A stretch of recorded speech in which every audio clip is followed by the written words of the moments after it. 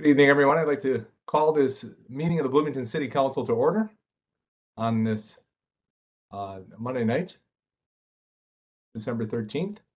Mr. Brillard, if you could call the roll of the council, please.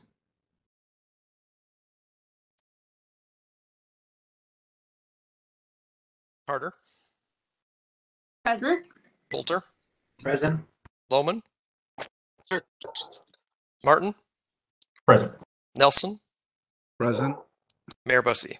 Present. We'll We note got that 6 of the 7. I think Beloga. Councilmember Beloga is going to be joining us later. And just officially for the record, all 6 of us are indeed remote. Mr.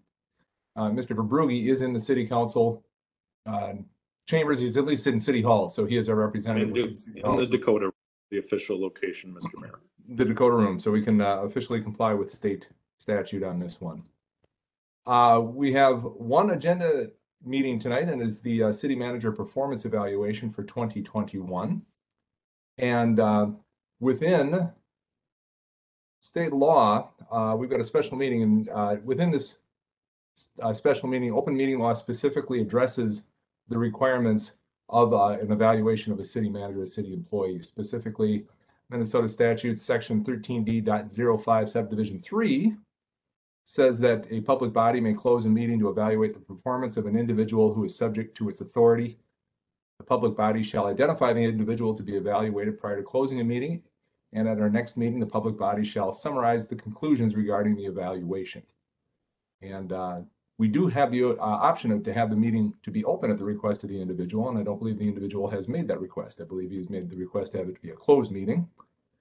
And our closed meeting will be recorded, and that is being taken care of.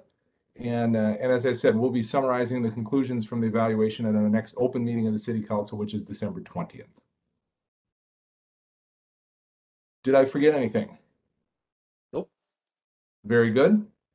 So, Council, I would look for a motion to approve our resolution to close this public meeting of the City Council.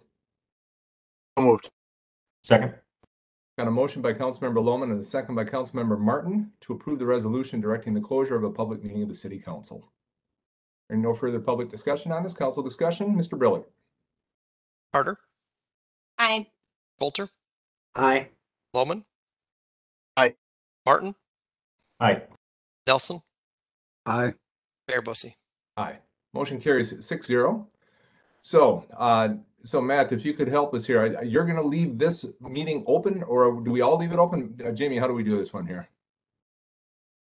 And I'll leave this one open on my iPad too. I already have the closed meeting started. So as soon as you close out of this meeting, you can move to the other meeting. And Okay. then when we're done with that meeting, we'll come back into this one, which will still be open. Very good. And then we will adjourn the meeting from this open meeting.